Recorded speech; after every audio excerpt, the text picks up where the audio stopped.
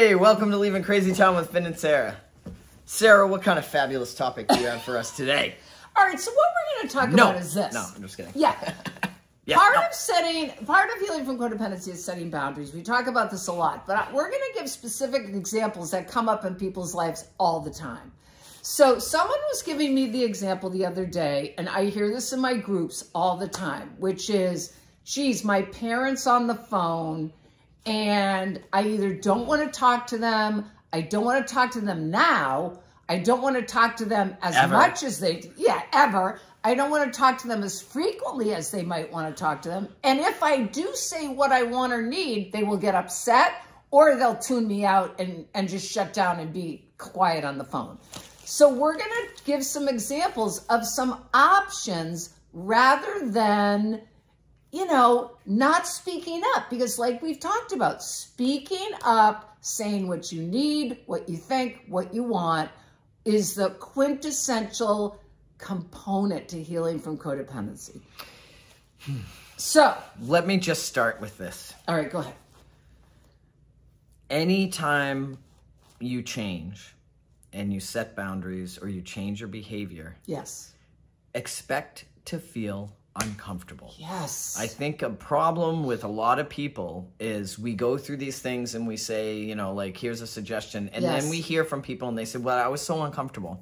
I was so fearful. Right. It was awful. It is. It's going to be. Right. But like anything, it gets easier. And when you're on the other side, you're so empowered and you're not controlled by your past. And you will be amazed at how the people around you change with you. Oh my gosh, that's the other thing. Hopefully. All right, that's the other thing. I've given examples before about my dad and how my dad would call me up, and during college years, I don't know if I told the story on here, about he would financially support me during the college years. He paid for my apartment. And one day he wanted to have dinner with me and I said no. And he literally said, do you want your check? And thank God I had some codependency recovery by then, because what I said is, Dad, I always do the Columbo. Are you saying that if I don't have dinner with you, you're not going to send me my check? And then he just started laughing. So my point is, when we start to speak up and we change, people in our lives change. And what she means by the Columbo is asking the question. Like she's asked like an investigator. An investigator. As opposed to just accepting what was said. Yes. All right. So I was going to ask you guys a few questions, and we're going to do an exercise. Answer them. We're going to do an exercise, and then we'll give some tips and tools. All right. So you ready? Right. So what we're trying to do is look at, this is the thing to remember, you guys. Ugh. You're not 5. You're not 3. You're not 7. You're not 9. But I'm very fragile. Yeah. You're a 45, 40, 35. 50s. You're an adult now. So here you're talking to your, say, 67-year-old parent, and you get on the phone, and it's like you're 5 years old.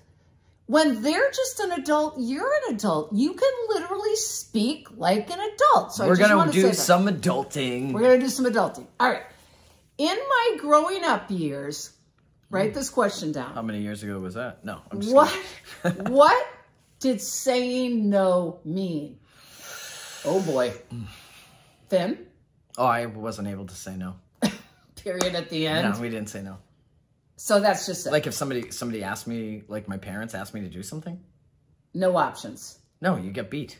You get beat. Okay. You don't say no. You learn very quickly that you do whatever they want or your ass is grass. Okay, so Finn's experience so think about that. All those experiences are in his body. So no wonder, so there's a lot to learn when we become adults. Oh my God, when I'm going to say no to someone, I might get scared. I grew up in a violent, drunk home. You had to monitor everyone's feelings and make sure you were safe by making sure everyone else was happy. All right, so let's look at the transition. Today, saying no means what? Freedom. Freedom. Well, but it's not about, okay, so basically before I never said no because I was monitoring everyone to make sure I could stay safe. Today I'm safe. When I say no, it's because the answer is no for me. It's not about the other person at all. And that's the difference, right? Before I could only say yes.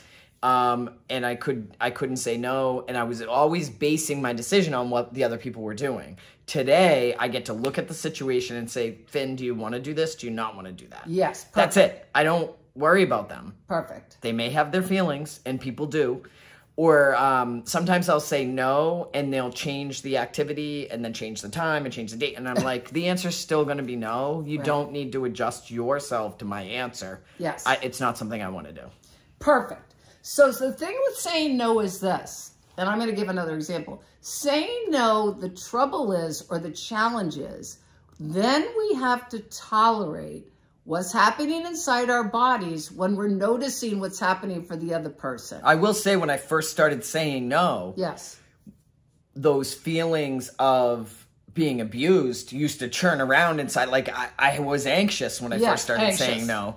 Because some people feel guilty. Right. And I was nervous, like, oh, they're not going to like me. They're going to be mad at me. When I started saying no, yes, I still had all those feelings as if I was a kid. But eventually they dissipate, and now I just freely toss my nose around. But that's the thing to remember. So the feelings of anxiety, the fear, okay, that's going to pop up. The fear that, oh my God, they're going to get mad at me. And then I say to my clients, okay, well then what do we do? Like, it's not over then.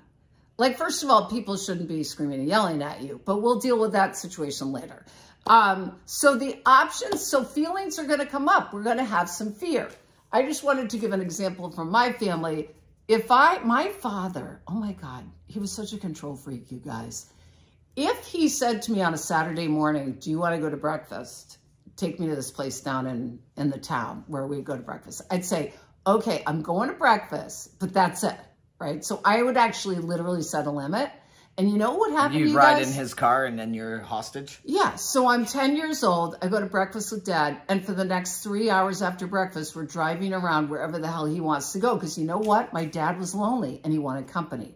And I would be a prisoner in that car. So I have, like that today, I have some stuff with that. Guess who takes their own car everywhere? Yeah, hello. Hello. So anyways, we're talking about things that are going to happen when you say no. So one of them, like we're saying, is we're worried someone's going to get mad at us. All right. So the other question we're going to ask you is, what happened when you would just speak up when you were a kid? Didn't speak up. Oh my God. All right. I couldn't. All right, like, you could. So no speaking up. If I tried, oh, I know. I'll give you an example. Give me an example. I was sitting in a chair watching a TV show, and my stepfather came around the corner, and he asked me what I was doing, and I said, I'm watching TV, and he said, why aren't you doing your homework? And I said, because I don't have any, and he picked me up by my hair and threw me across the room. Okay. So I spoke up. So what's the message there, you think? Don't talk. Don't talk. Right. And I'm sure lots of you guys watching this could not speak up. In fact, I have another list. We'll do another episode of symptoms of growing up in an alcoholic home. And there's this famous saying, you don't speak, you don't see, you don't hear, right? That's an alcoholic home. So if that's what your experience is, there's a lot to learn. So what are some things we can do now? If having our voice is the most important thing and learning to speak up and express our needs is the most important thing, what are a couple of tools? Doing it. Yes, practicing. Number one, practicing. But I know when I first started speaking up, it didn't always come out nice. First, we learned to say what we need to say, and then we learned to say it nicely. Yes. So practicing, but I asked for help. I try to get centered, and then I literally, I know this is going to sound ridiculous, people, but I used to say 1, 2, 3 spoonful of sugar in my head and then just out with it. Yes. And it would come out obviously like I had some sort of brain injury, but I was started to say it. And also I practiced more and more with people I knew I was safe with. Yes. Very good. So even though as an adult, I'm not in unsafe situations most of the time, like 99% of the time, but I still know, like, I would practice. And sometimes I would practice, say I had to say something to my father, I might practice with my wife. Yes. Saying the words. Really great. And then even can get that person you're practicing with to give you a little resistance. Yes. And then The other thing I used all the time, Sarah, was having key phrases, knowing how they're going to respond. Yes. Have a key phrase available and ready. Perfect. So when I'm getting anxious, I just have the phrase. It's been practiced. It just comes out. It's neutral, but it gets the point across. Yes. I actually just said this to someone the other day.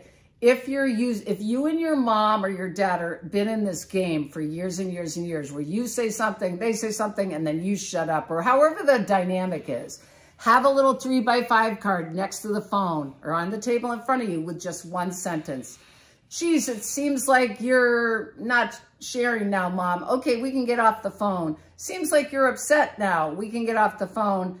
Whatever it is, just keep repeating. You know, I often say my brother, the attorney, just says, keep repeating the same sentence over and over. I had to get off the phone with my mom once. She was screaming at me. And I counted to 3. I said, Mom, we could say goodbye nicely. Yes. Or I'm going to hang up on the count of 3. Perfect. Do you want to say goodbye? And then I said 1. And then I went through the whole thing. And I literally had a stomach ache all night. And of course, the next day, she didn't even remember the conversation.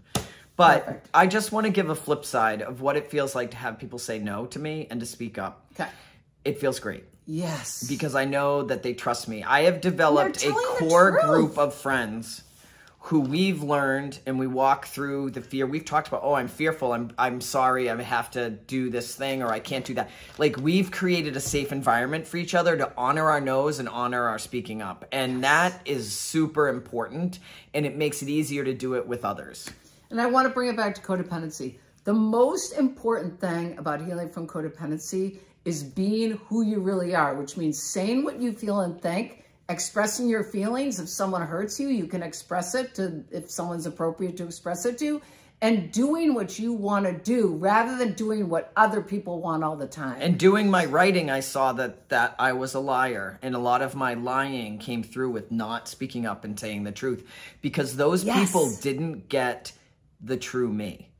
Yeah, so people say, oh, I have these great relationships in my life. I've heard this with clients for years. Oh, my family gets along great. But literally nobody tells the truth and nobody tells what they're really thinking. So to me... And they say they're doing it for other people because they don't want them to be upset, when the truth is it's your fear that's stopping you. Absolutely. So the last thing I'm going to say is this, is like Finn was saying about the 3-2-1, I think it's critical to have a vision, have this image of like either Wonder Woman or whomever, for me. Spider-Man. Whomever, Spider-Man. When you're getting on a call with someone or you're about to settle in with someone, have an image for yourself of how it's going to feel ultimately. And then you could even have an image of them. Oftentimes, what helps is seeing your parents as little kids. I was going to say, not Darth Vader. No, but seeing them as just little helpless children, because they're just as afraid as anyone else. We're all just bumbling our way through. We're bumbling our way through. Not on Bumble right now, thank God. All right, that's for another episode. We're leaving Crazy Town. We're out of here. Fasten your seatbelt.